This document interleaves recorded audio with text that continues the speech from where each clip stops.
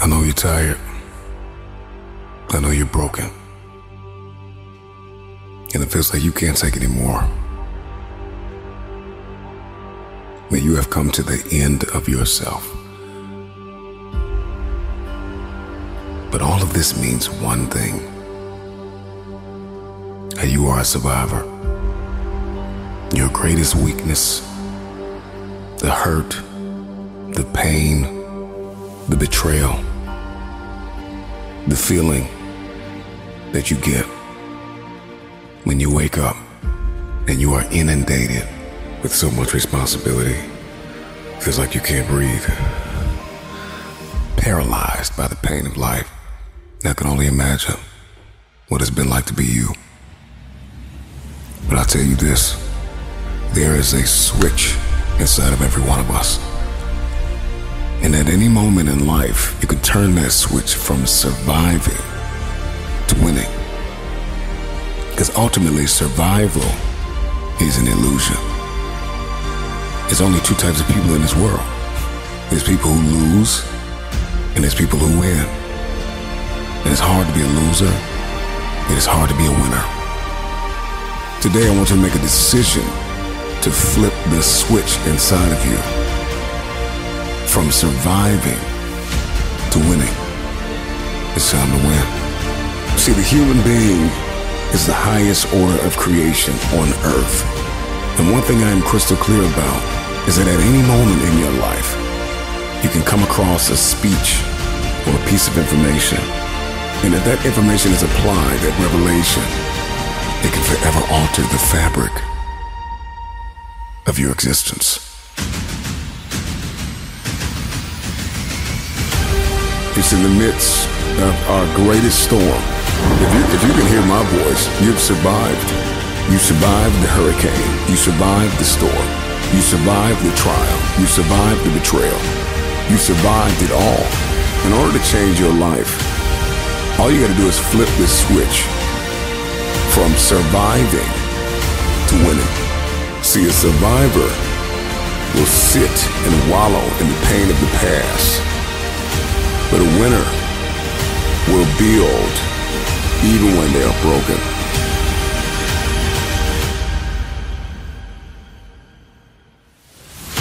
I may be weak, I may be hurting, I may have pains, I may have been down, but I am not out. I am getting out of this hole. Today, I'm getting out of the pit of misery and into my destiny. Your pain is not bigger than your purpose. And even though you have been crushed in this very moment, you still have your calling. Flip the switch from weakness to winning, from hurting to conquering, from losing to champion. You can't worry about yesterday because yesterday is not coming back to look for you. Who speaks to the broken? Who speaks to the individuals that's still in the process? I'm dropping this for you. I'm telling you to keep going when you face opposition. I'm telling you to keep going when you face adversity. Believe in everything that you are and understand that within you there's something greater than any obstacle you'll ever face. I wish I could tell you that if you just keep going, it's gonna get lighter. But that's not the truth. The truth is, you gotta find something within. He's gonna have to dig deep inside his soul to bring out that king. But I'm telling you to get rid of the things that's not giving you the strength that you need to keep living the life that you have been given. When you come over depression, you raise your arms like a champ. When you overcome bankruptcy, you raise your arms like a champ. When you come over divorce, raise your arms in victory. You have the warrior spirit in your soul. You have the warrior mindset. That dream is not going to just sit there and wait for you to come and get it.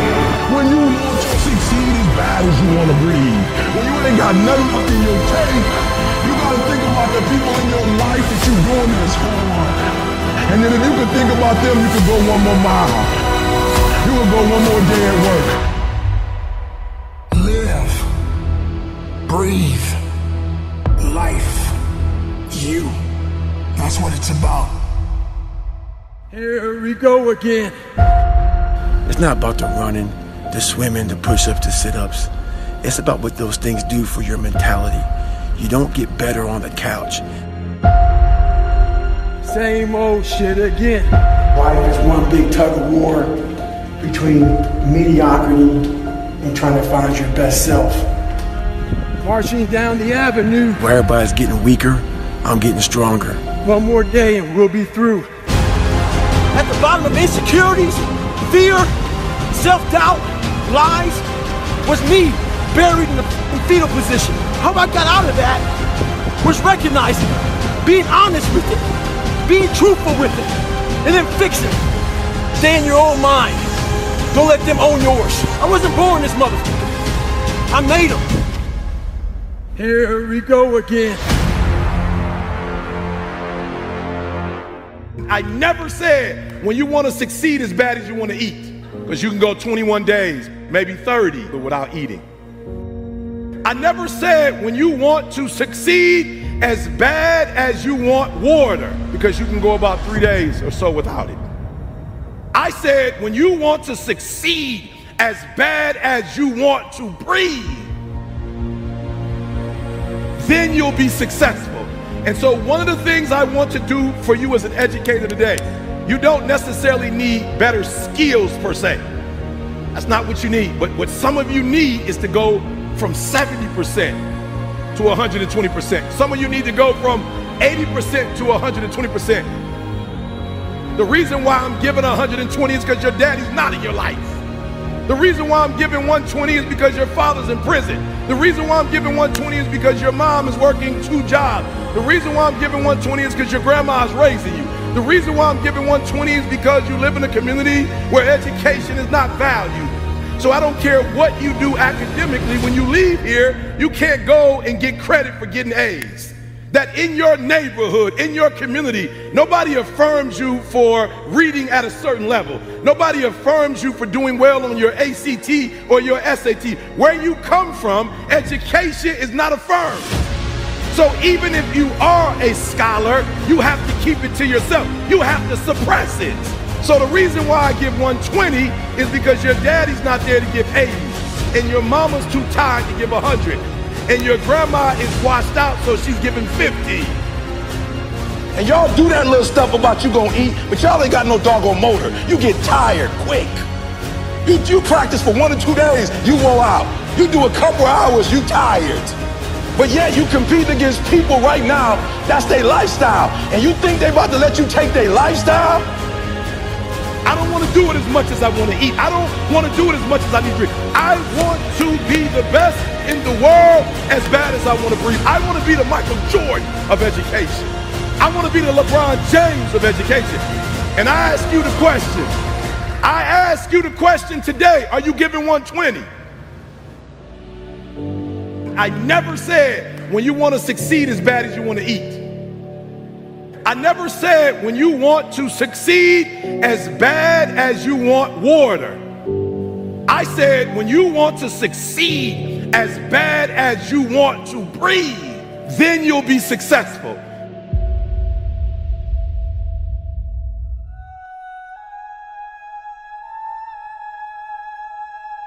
Winston Churchill said the destiny of man is not measured by material computations. When great forces are on the move in the world, we learn we're spirits, not animals. And he said there's something going on in time and space and beyond time and space, which, whether we like it or not, spells duty. You and I have a rendezvous with destiny. You have the capacity to leave a lasting impact, an indelible impression upon this world. It is about becoming a master of your own destiny. As your understanding and perception of life deepens, you will see everything is in your hands. All of us have something in us that we must live. And if we don't know what it is right now, we must create it or we must find it. All of us have this, whatever this something is. Just try and dig deep and find out what you're passionate about and live it like there's no tomorrow. I don't care what it is. I don't care what you want to do. but do the hell out of that. It takes, again, hard work, and it takes perseverance, and again, it just takes context, and it takes perspective. You gotta put your stake in the ground and go after this thing called your future, because no one's gonna give it to you. Don't talk about it, don't mull it over, don't plan for it, just get after it. All of us have seen our destiny at some point in time, and we decided not to listen. We decided to ignore it and say, no, that's not for me. Life came in and slapped us side the head, and we stopped dreaming anymore. Give it everything you got. And if you fail, you can at least do what? You tried. But if you don't go out there and give 120%, you're not a man. It's time to understand that if you want to get something out of your life, you got to be willing to work for it. How much are you really willing to give? You have an everlasting potential. And as long as you have a heartbeat, as long as you have air in your lungs, you have an opportunity to change this world, change your life, and live your dream today. Don't you dare settle for anything less than what you know you can get. Just make sure you make your mark. Make sure you make your mark in this world. When you become what you're supposed to be, then you're gonna bless somebody else. And that's what it's really all about. If you don't get serious with what's going on in front of you, you're gonna forfeit everything that you were born to be. Take the leap of faith and believe that everything is going to be all right. Take that leap of faith. Trust yourself. To bring out that king, that legend. As a human being, the strongest thing you've got is your force of will. So take that force of will and make that happen. Make sure every breath you take counts for something. That when you get to the spot, you get to the spot for 1,000 others, 1,000,000 others. Live your life now. Live your dreams now. Start acting like this is your last day on the planet. Claim the sacred spaces of your minds and move toward that destiny with patience, perseverance, and prayer.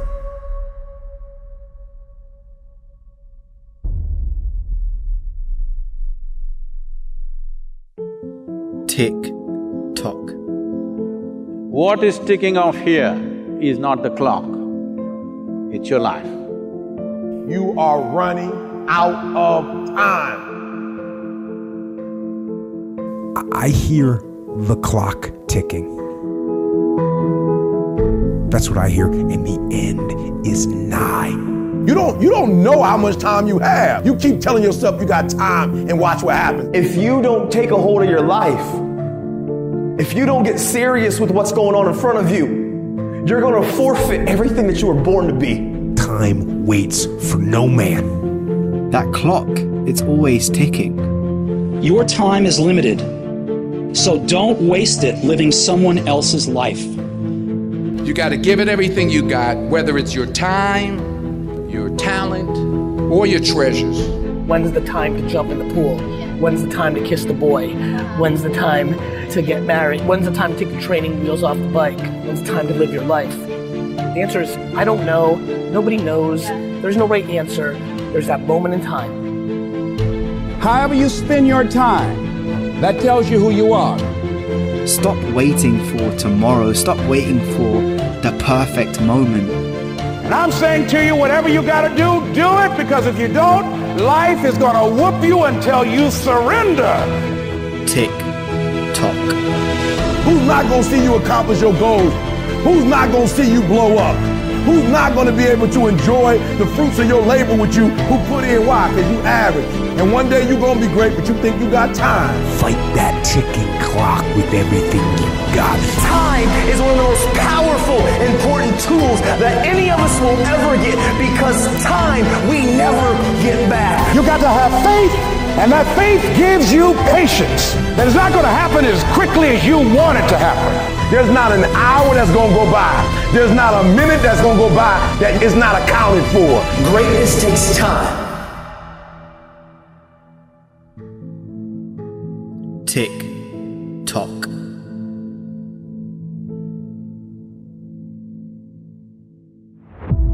You don't always have to talk about what you're up to. Let your results speak for you. Let your actions speak for you. Social media doesn't always need to know about your grinding and hustle. People will know about it when they see your results. It's the one thing you can't fake. There's a lot of fake people out there talking a lot of crap about who they are and what they've accomplished. But one thing you can never fake is results. Be that person, the one who delivers, not the talker, not the statement maker, the result maker. Confuse them with your silence and shock them with your results. Under talk, over deliver. There's a saying, when you build in silence, they don't know what to attack.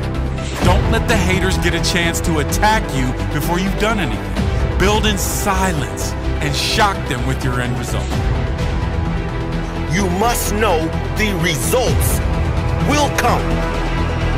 If you get your head down and work, you do not need to tell everyone what you're up to or who you think you're going to be. Just show them. The results will come if you get your head down and work. Your work ethic will show in your results.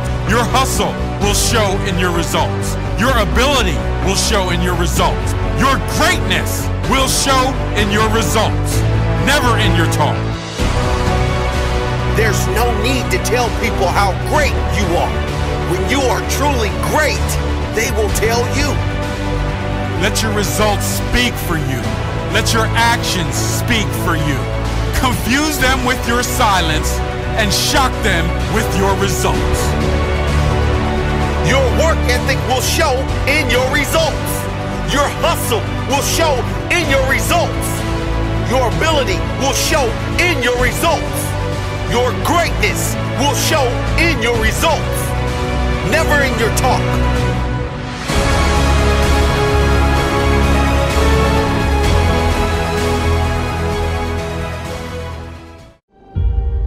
You really want me on the team. What's your approach to recruiting? You want first place, come play with me. You want second place, go somewhere else. Like I would watch Magic play. I'd watch Michael play. And I would see them do these unbelievable things, and I'd say, you know, can I get to that level? I don't know, but let's find out.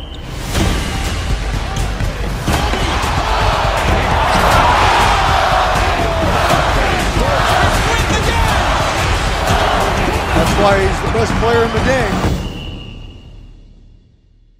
Everything was done to try to learn how to become a better basketball player. Everything.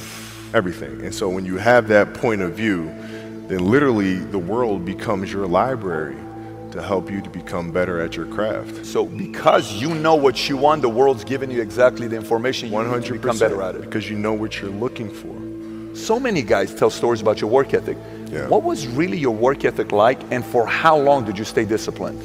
Well, I mean, every day. I mean, since 20 years. I mean, it was an everyday process and trying to figure out strengths and weaknesses. For example, jumping ability. Man, my vertical was a 40. It wasn't a 46 or a 45. My hands are big, but they're not massive. Right? So you got to figure out ways to strengthen them so your hands are strong enough to be able to palm a ball and do the things that you need to do. Quickness, I was quick, but not insanely quick. I was fast, but not ridiculously fast. Right? So I had to rely on skill a lot more. I had to rely on angles a lot more. I had to study the game a lot more. And but I enjoyed it though. So like from the time I can remember when I started watching the game, I studied the game and it just never changed. It's a good separation for me, emotionally, to be able to put myself in a place where at practice or when I'm training or during games, I switch my mind to something else. I switch my mode into something else, right? For me, it's the equivalent of Maximus Decimus Meridius in Gladiator picking up the dirt, smelling the dirt. It's go time, right? So that was my mental switch. It was like an actor getting ready for a film. You got to put yourself in that cage. When you're in that cage, you are that character. And then when you leave there, it's something completely different. But when I'm in that cage, bro, don't touch me, don't talk to me. Just leave me alone. I told my professor, what happens if I fail? He said, what happens if you pass? I said, but what happens if I don't get it? What happens if I put in all these years and it don't work out? He said, but what happens if you put in all these years and you get it?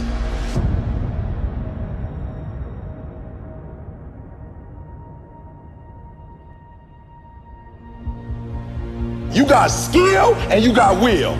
You got skill and you got will. Two total different things. You were born with certain things, but to get to the next level, and not just get to the next level, to stay at the next level, you gotta have will when you get to that next level. So when you play, you have to compete. When you have an opportunity, why would you give 80% when you have an opportunity? Somebody answer that for me. Y'all talk. Why would you give 80%, 70%? Why wouldn't you always give 120%? For real, you might get it, but right now what? Oh, I can't hear y'all. You may get it, but right now what? You don't have it.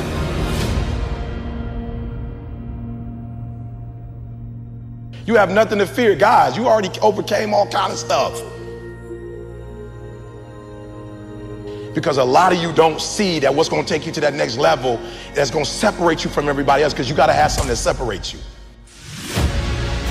What's going to separate you from everybody else?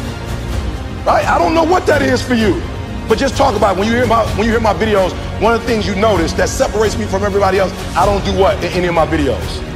I don't curse. You've never seen me cuss before. You've never seen me drink before. You've never seen me smoke. I'm not against drinking and smoking, but my brand is I don't drink, I don't smoke. What are you going to do to separate yourself? Like, I do things to separate myself from everybody else. The passion that I have when I speak, the grind that I have when I do what I do. What are you going to do to separate yourself? People you're not even going to be hanging out with. All I want to hear is E. They grinding like they never grind before. Johnny, I want to hear they out there handling that rock like E. They monsters, E. They like freaks out here, E. Like, they going hard, E. That's all I want. What's some more stuff that's keeping you from doing what you're supposed to do? I love it. You have an opportunity of a lifetime. And what I'm trying to get you to understand is, when you understand you have an opportunity, you play a little different. And it was track and field. And the gym instructor pointed to my father online and said, Cyril Tyson, everyone look at him. He does not have the body type that would excel in track. And they used him as an example. And he says, what? No one is going to tell me what I can't do in my life. And he used that as a reason to start running. And he started track in that moment. He decided that one of his next tasks in life would be to take up running and excel at it. Within a few years of that, he became world class. At one time, had the 5th fastest time in the world. Oh. In the middle distance, they don't run this anymore, 600-yard run.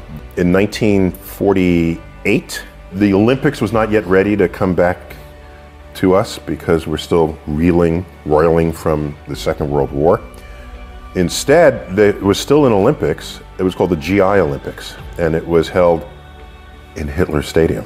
So he competed in Hitler's stadium in the late 1940s. And just one of the great memories of his life. But the reason I'm saying all of that is they were competing against the New York Athletic Club. In the day, once you graduated college, you needed some sanctioning body to compete with. So there were athletic clubs. The New York Athletic Club at the time accepted only white Protestants. So there was another club called the Pioneer Club, which took everybody who was not accepted to the New York Athletic Club, which was basically blacks and Jews. Is really what that came down to. And his best friend, Johnny Johnson, okay, was coming around the back stretch, might have been the quarter mile, coming on the final straightaway. And a runner from the New York Athletic Club is a few paces behind him. And Johnny Johnson overhears that runner's coach say, catch that. And he overheard this. And so what did he say to himself? He said, this is one he ain't gonna catch. And that extended his lead to the finish line. And he tells this story not with any bitter tone. So he never had that kind of tone when he shared those stories with us. It was, here's an occasion to parlay what today might be called a microaggression into a reason to excel even more than you had expected of your own abilities and talents. And so I have taken that lesson with me. How did you get mentally and emotionally so strong where it doesn't bother you? Well, you know, you got to look at the reality of the situation. You know, like for me, it's not, you know, you kind of got to get over yourself. Like, it's not about you, man. Like, oh, okay, you feel embarrassed. You're not that important. Like, get over yourself. That's where you go. Get over yourself, right? Like you're worried about how people may perceive you, and like you're walking around and it's embarrassing because you shot 5 air balls. Get over yourself, right? And then after that, it's okay, well, why did those air balls happen? Got it. High school, year before, we played 35 games, max, right? Week in between, spaced out, plenty of time to rest. In the NBA, it's back to back to back to back to back to back to back. I didn't have the legs. So you look at the shot, every shot was online. Every shot